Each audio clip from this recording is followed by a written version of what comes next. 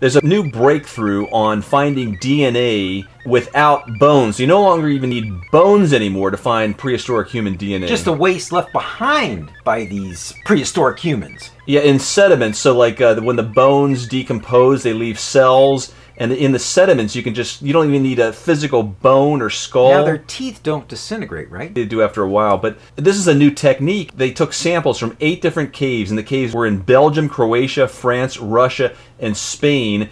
And those caves were inhabited by modern humans, and then Neanderthals, and these new creatures they found that are similar to humans. They're making great scientific discoveries just based on technology. And these other ones were called Denisovans. They also found a variety of animals that were extinct, and so now they don't even have to rely on, oh, we have a complete skeleton skull of a human or a bone or this. They can just get a clump of crap. Literally. Yeah, and then say, okay, this little area, let's take a sample. Oh, that's Neanderthal. This one's Denisovian. This one's a saber-tooth or whatever.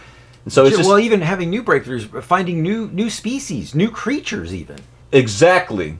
So they're saying in the future it'll become possible to recover substantial parts of nuclear genomes that they would need a lot more fossilized evidence or bones in the past in order to accomplish the same thing. These are exciting times, magnified with great breakthroughs. Oh my gosh.